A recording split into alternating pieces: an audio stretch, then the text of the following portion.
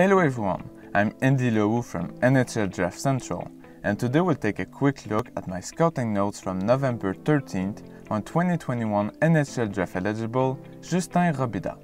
Robidas is a speedy and opportunistic attacker who uses his excellent skating abilities and delightful offensive instincts to fuse to the attack smoothly. The right-handed centerman showed a splendid speed and very quick stride that allowed him to push the pace in transition as a rapid outlet option. He enjoyed including himself in all sorts of counterattacks, following rushes closely and trying to sneak to the slot.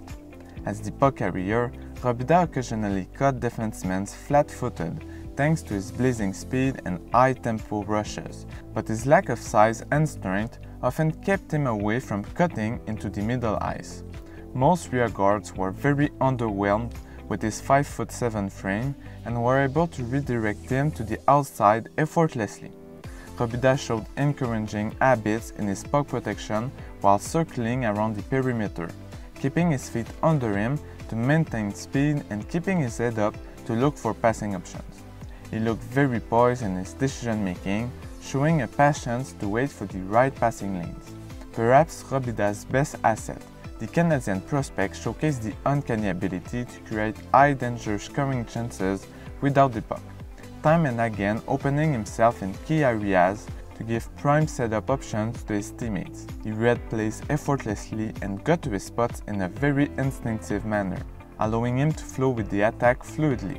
With that said, the 2021 eligible showed a complete lack of power in his shot, and improving this very aspect of his game could be key for him to become an elite finisher.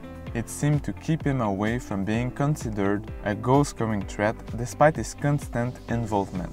Robidas exhibited his wonderful motor from the get-go tonight, actively pursuing the puck on the forecheck and getting involved in board plays without any hesitations.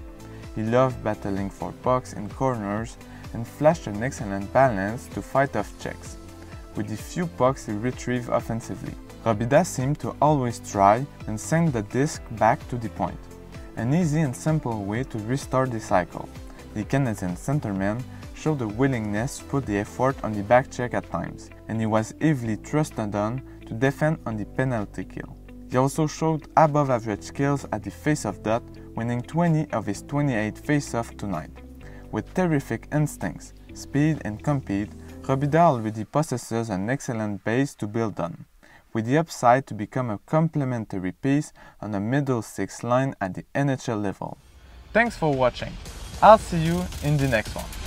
Day or night, here I come, you can't hide. Ready or not,